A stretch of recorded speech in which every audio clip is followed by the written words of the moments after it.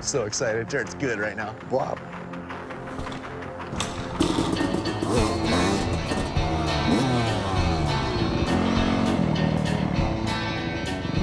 Every day you get a chance to ride, you know, you make the best of it. Coming down here, it's like, there's so much, it's so much fun. There's so much to do here.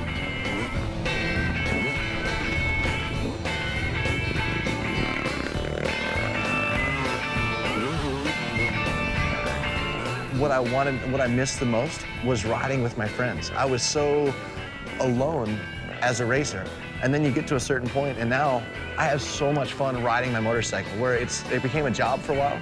It's like I went full circle. I went back to where I was as a kid.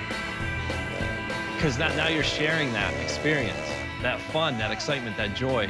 You know, just talking to them after we ride, you know, in between rides, you know, hey, did you see that line? Did you hit this jump?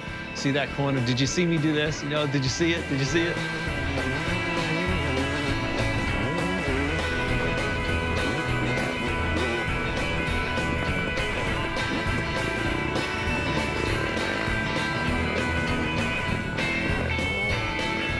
I don't know how to explain it. I just can't find anything else in the world that gives me such a good rush, a good feeling. Yeah, I could picture doing this as long as I can. When I'm 50, 60, I still picture riding with Travis someday, whatever we're doing, you know? I can't see anything. Can't see anything.